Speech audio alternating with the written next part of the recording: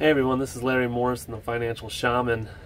Just got off the phone with one of my clients, and I wanted to make a short video because I got pulled into an old thought pattern because I'm empathetic, and it's something I have to guard against. Let's give you a real close-up and close that window. This person, client of mine, has been financially traumatized more than most. So let's go through it. He's had medical issues, and each time he goes to the hospital, the hospitals want to charge him thousands and thousands of dollars each time he walks right in the door. His copay he's screwed over on by the state of Nevada. His insurance company doesn't want to pay for any of his medical bills, so they're coming after him or letting everybody else come after him, not keeping anybody at bay. The car company screwed him over, and he was in a going to be in a class action lawsuit, and now they're trying to bribe him not to go through with it. And how he was paying his debt, they were just taking the money and not putting it toward his principal. And then he had student loans, and the student loan companies were trying to screw him until I intervened on that one. But and then he's had a repossession of that same vehicle.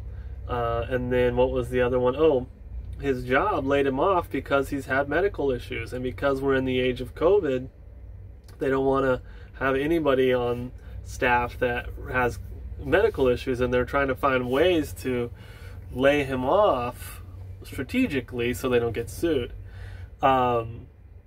So, you know, I'm listening to this trauma after trauma after trauma, and instead of staying in that state of complete unconditional love, I got pulled right back in to be like, oh my God, what do you think about money? What do you think about financial institutions? And he just laid it all out there. He's like, I effing hate them, you know? Everybody's trying to get money from me, and I don't have it, and everybody's there to take advantage. And he went on and on and on about the medical stuff, and I went right into it. I let myself feel that pain and that frustration and that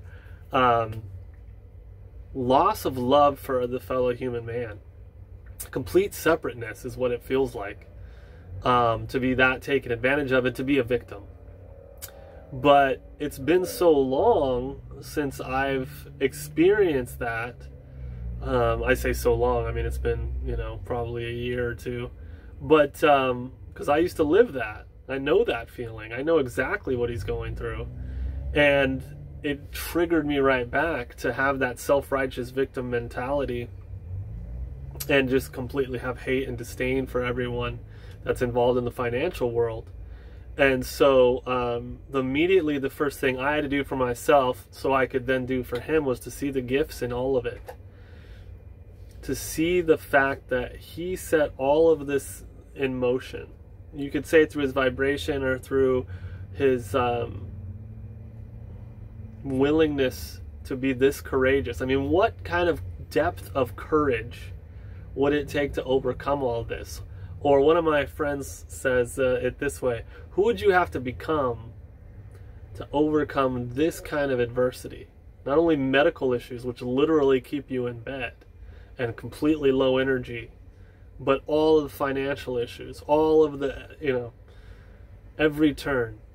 So I had to remind myself, I had to come back to the state of unconditional love for him and for the situation and for the universe. Because I live in an unconditionally loving universe.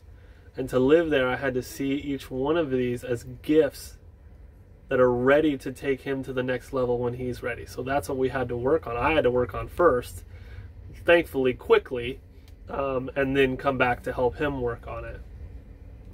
And what I mean by that is, what would you have to become? I could see him as extremely resilient when he overcomes these things. And I like to say it like this.